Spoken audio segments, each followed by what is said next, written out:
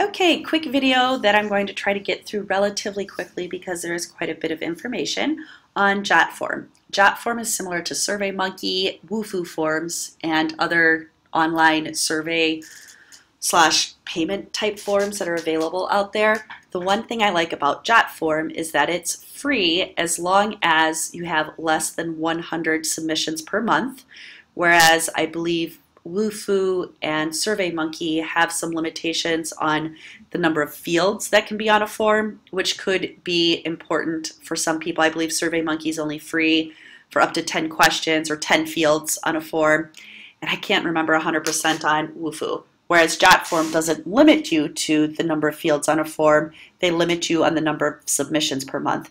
So JotForm could be a very cost-effective way in which you do survey forms, things of that nature. So there's a lot in JotForm, and by no means am I going to be able to get through it. Just wanted to make you aware of some of the quote-unquote cooler features that are available in order to give you a good idea and kind of get you off and running if you've never worked with it before. So when you create a new form, all right, so when you create a new form, you can choose from blank, use template, or import form. If this is your first time using it and you're not 100% sure exactly what you're looking for, maybe start off with the templates to get some inspiration or a good starting point, to get working on your form. For purposes of this video, though, I've created a little blank form that I'm just going to show you really quick. We're going to make a pretend magazine order subscription form. So, really quick, these are the defaults that show up on the side, but there's also quick tools, which are really handy. So let's just do this really quick. All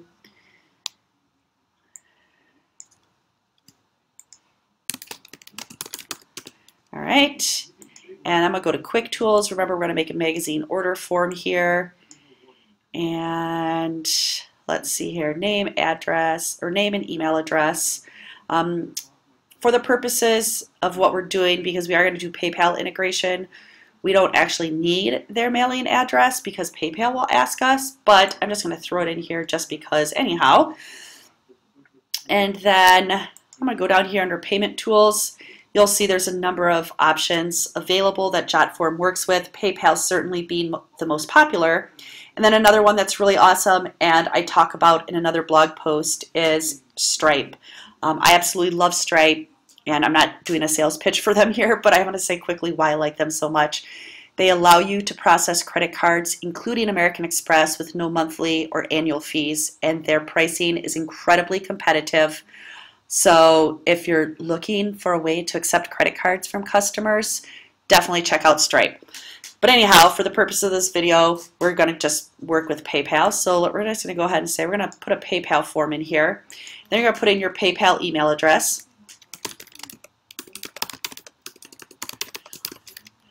So you're going to go ahead and you're going to throw your email in there. Do we need the shipping address? Which currency? Which language for checkout?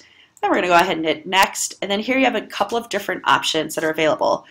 Do you want to sell products, sell subscriptions, collect donations, there you go. So now we're going to click next. So we're going to create a one-year magazine, and we're going to say $24.95. We could put an image URL if we wanted to.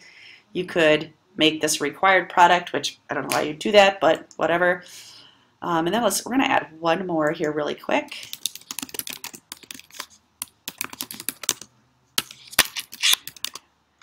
Right, save this product. Next, would you like to offer a coupon?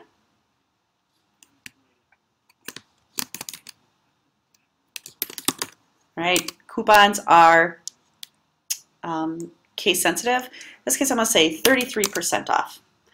And I'm going to select over here which items this applies to, all items, save coupon. Next, finish. All right. Okay, so we're almost ready to go. So really quick, I'm going to say, you know what? I actually want this product field to be here. So you can drag and drop information in here. And let's say I don't like this submit button the way that it is. So I'm going to go here to properties. And I'm going to change the button text to order, because they're going to be ordering, right? We could use an image instead of a button. How would you like the button aligned? I'm going to say I want it in the center of the form. And do we want a button style? Yes, we're going to go with the simple Carolina blue. All right, that is not simple Carolina blue. That is still gray. All right, let's pick a different one. All right, how about green apple? And apparently it does not want to play nice. Normally though, it will actually change the color of the button to one of these options that they have. And all right, I give up on this button issue. So we're just going to leave this be. Okay, so we've made our little form, and then what you're going to want to do is you want to go to here to set up an embed, and you want to set up two different things on here. You want to redirect. Oh, you know what? Let's do this really quick. I'm going to pick some. I want to show you an image really quick.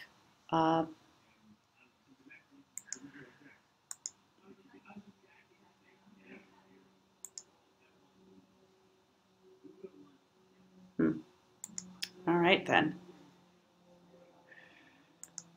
What we need is an image URL. We need a URL for an image. It should be so easy.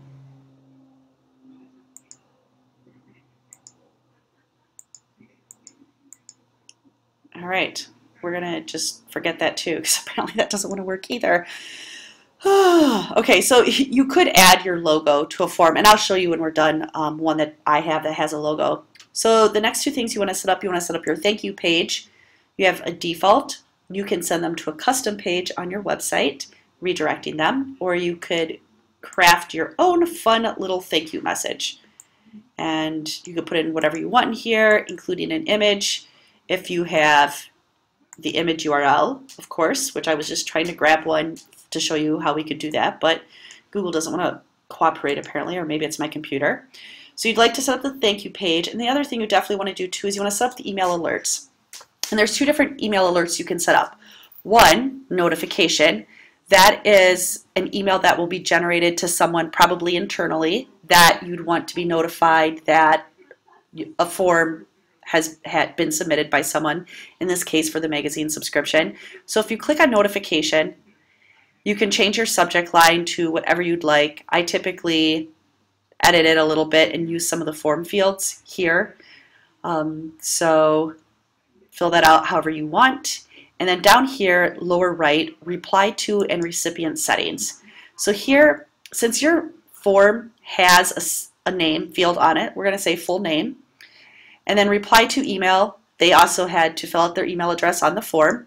So this way, when the form comes in, it comes in from, in this case, let's say Michelle Mangen, and instead of JotForm, which is what it will do otherwise by default. And then if you wanted to reply to the email submission that comes in by having email on this form, when you hit the reply, it will automatically pull through the email address from the person who filled out the form.